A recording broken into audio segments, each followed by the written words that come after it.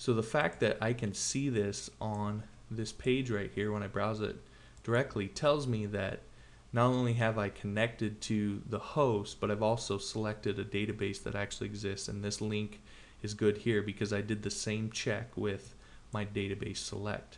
Okay, so for example, just to show you, if I were to take this password and I were to get rid of it and I were to type in oops, okay, and we save that and we go back to this page and we refresh it, now you can see I get an error. It says access denied for the user, and the reason is because this password is incorrect. Okay, that's not the password. So you have to get all this information right. If I again mess this up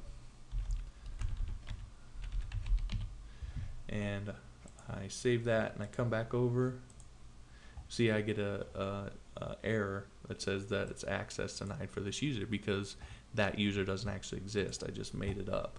Okay, so you're gonna get errors if you're not connecting correctly, and this is how you can, these checks in here allow you to do that, and then you put in this at the end of all that to ensure that if all that information is correct, you get some feedback that tells you you're connected successfully. Okay, because again, that wouldn't show up, you would get an error.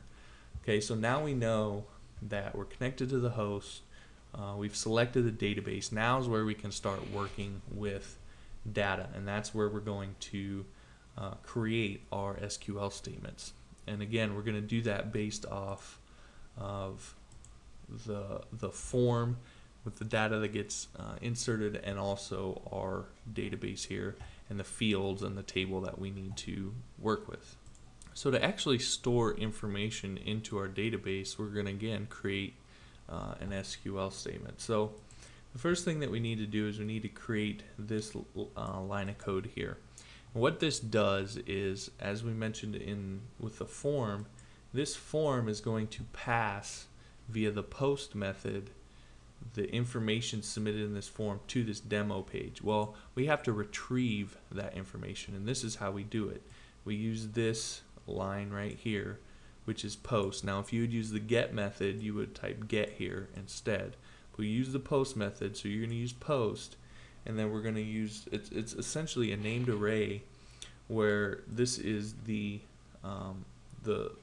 you retrieve this information based off the form name, or the input name. So remember this input was named input 1, so we use this post input 1. If we had named this input 2, we would have to put input 2 here. And so for every element that you put in your form, you have to come over here and you have to create and store that value into a variable so that you can then use it to store it into the database. Okay, you don't actually have to do that. You can actually just use this directly, but I like to store it into a variable, so it's a little bit easier to work with a variable than it is with this long code right here. So it's really up to you on that one. So once you've done that, now we can go ahead and start to insert that information into the database. So we're going to create an SQL statement, and again we want to store it into a variable so we can test it. So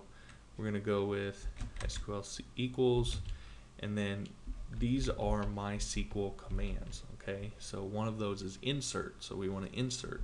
We want to insert into, and what we place here, what we want to insert it to is into the table. So we connected to the host, we connected to the database, now we're specifying what table we want to insert this information into. Okay, so if we go back to our site, you can see that our table that we're using is demo, and so that's why in our code we specified demo. Alright, so now we want to specify, we've specified the table, now we want to specify what field. Okay, and again it's input 1. If we come back over here, we can see we have our input 1. This ID field will be automatically generated. That's why we went with this auto increment, so it'll automatically generate it, and you'll see that here in just a sec once we do some form submissions. But this is our input 1 field, so we've said we want to insert into this table, into this field, and now we're going to declare the values. Okay, so we write values so it knows that we're declaring those values, and then we use our variable from up here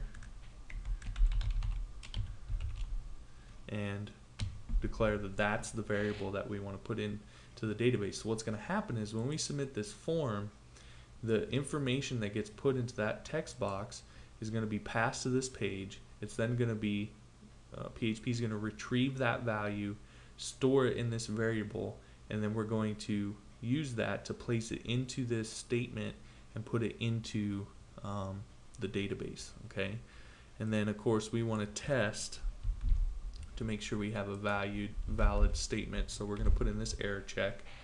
We're going to put in this error check. So this is, we want to do an actual query here. So this creates the statement. Then you have to actually create the query to put it into the database. So that's what this is. And then we did an error check where we're checking to see if it actually connects and puts the information in. If it doesn't, it's going to return us this error and tell us what the error is so we can fix it. Okay, so if we save that, and then we're going to, now we've got what we need in order to store this information into the database. So if we head back over here and we go to our form,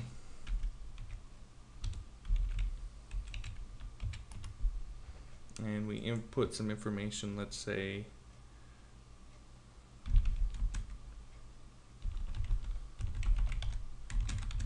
okay, we hit submit.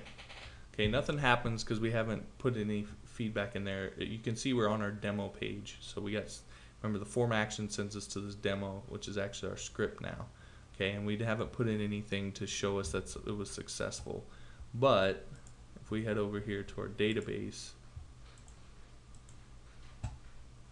you can see that the information got stored into the database. And so if we come back over here and just add some more